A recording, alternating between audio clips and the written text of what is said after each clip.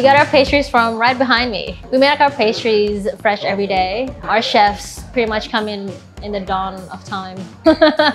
So for a first-time customer, you can always go for the lemon tart, which is a favorite amongst our customers so far. But if you want to go a bit more adventurous, we have a range of products that are kind of pushing boundaries, such as our chai blondies, which is just a jam-packed with spice, white chocolate base. My most out there flavor combination is not out there yet. I'm easing Adelaide into it. There's a few that we've done so far. At the moment, we have strawberries and basil, and there's also our miso cookie, which is also pretty weird for a few people, but yeah, you should try it, definitely. It's other than solid caramel or salted dark chocolate that everyone has.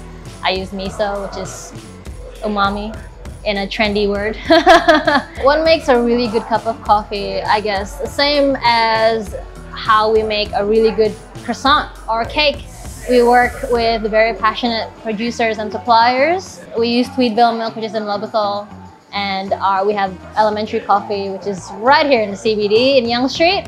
There's a charm to Hutt Street that I like. When I arrived in Adelaide last year to decide to move here, I guess I love it. It doesn't feel like you're in CBD.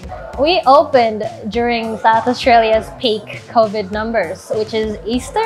It was quite overwhelming. Everyone came and support.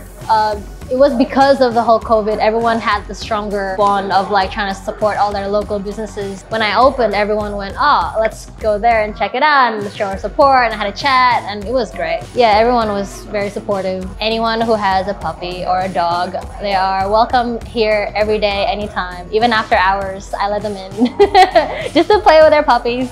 It's great.